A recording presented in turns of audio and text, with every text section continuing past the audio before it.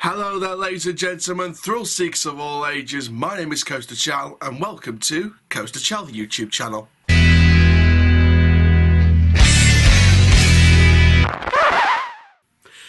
Hello there, guys, ladies and gentlemen, thrill seekers of all ages. Coaster Chal here, Doncaster born, but built for theme parks. So welcome to a Theme Park Newsroom update. Now, personally, I've been struggling a lot at the moment with illness, got a bit of a cold, but I'm going to try and plough through the videos that I'm pre-recording tonight. But this is one of them for tonight, and this is Pandemonium at Drayton Manor, and the official announcement from the park that the ride is closing. We're going to take a dive into the history books about this ride, the stats about this ride, and also share my thoughts on the closure of Pandemonium, and sort of link this to something I was sent by my inside source about Drayton Manor. So before we get started, please like the video if you loved it, comment down below your thoughts and opinions, subscribe if you are new around here, click the notification bell so you never miss a YouTube video. Also, guys, check the description down below for social media links and the Google Forms link where you behind the camera can submit your own video ideas. And for now, guys, let's have a look at exactly what's going on with the closure of Pandemonium at Drayton Manor Theme Park. So Drayton Manor have officially said on their blog, calling all thrill seekers, it's your last chance to ride Pandemonium. Since opening in 2004, the gravity-defying Pandemonium has been one of our most thrilling attractions, with its infamous swinging gondolas sending passengers soaring at a full 360 turn. But sadly, all good things must come to an end. From Friday the 28th of October to Sunday 31st of October, we're inviting brave ride fans to experience Pandemonium's heart-racing pendulum swing before it closes to pave way for the exciting new developments to the park. As part of Looping Group's significant investment plans, Pandemonium's closure will enable us to continue to expand our offering and make our resort an even better destination for theme park fans, young and old. Going out with a bang, riders will be able to enjoy their final swing on Pandemonium during the epic Brit-tastic fireworks display extravaganza weekend, which takes place on Friday 29th and Saturday 30th of October, and features an awe-inspiring fireworks and laser display for guests to enjoy, set to an upbeat soundtrack celebrating the very best of iconic British music. A spokesperson from Drayton Manor Park said the following: "We know how much our brave riders have loved boarding Pandemonium since we opened it 17 years ago, so we're calling all thrill seekers to enjoy one last chance to ride this weekend. While it is the end of an era for Pandemonium, we have big plans in the pipeline to expand our offering and make the park as exciting as possible for our guests, and we can't wait to reveal the new developments for 2022.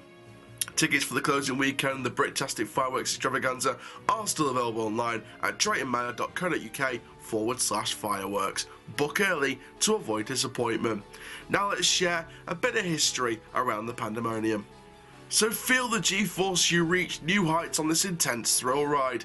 Two gondolas swing in opposite directions, hurtling past each other and getting higher until riders are thrown to a full 60-degree turn. You won't know which way is up as you fly in circles at heart-stopping speeds on Pandemonium, the ride that will leave you reeling. Push yourselves to new limits on this thrilling adventure as you experience the intense speed and power of one of the scariest rides. Not for the faint-hearted, even the most dedicated thrill seekers will be on the edge of their seats. Now, this ride opened in 2004 with the height of the ride at 25 metres and a maximum ride capacity of 64. For height restrictions, you have to be a minimum 1.4 metres and 2 metres maximum to ride this attraction.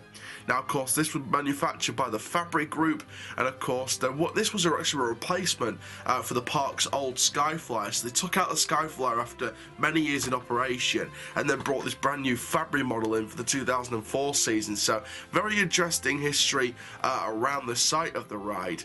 Now let's share my thoughts on this closure of the attraction, and also something that links to an old leak that I was sent by my inside source about the future of the site. So construction has been spotted on the Vertigo site at Drayton Manor, and the reason why that is linking to what's been going on with Pandemonium is because of the leak that was sent to me by my inside source. Now, for those of you who didn't watch the last Drayton Manor video where we talked about this, I'll remind you what the leak was all about.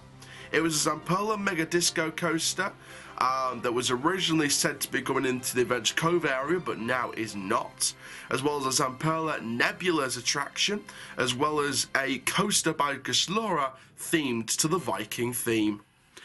There we are, ladies and gentlemen, thrill seekers of all ages. That is speaking about the leaks from the inside source, about the whole Viking area, this Gerslau roller coaster, a Zamperla Nebulas, a Zamperla Mega Disco ride to the park, and that would be going where Pandemonium is, Test Track is, and Apocalypse is. Apocalypse, of course, the Intermin Drop Tower. Rumours about that closing at the end of the season as well.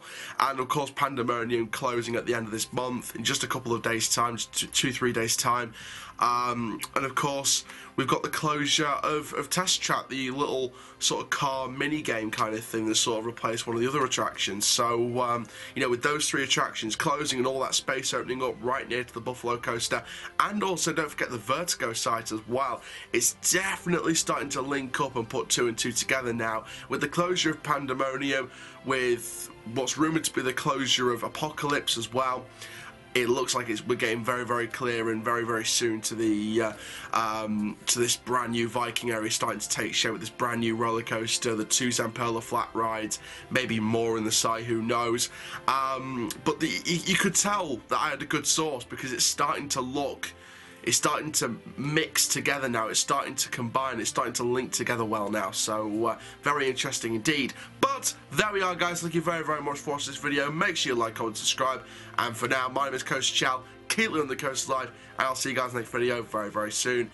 Take care, guys. Have a Pandemonium-tastic day. Rest in peace to the old ride. You've had a good run.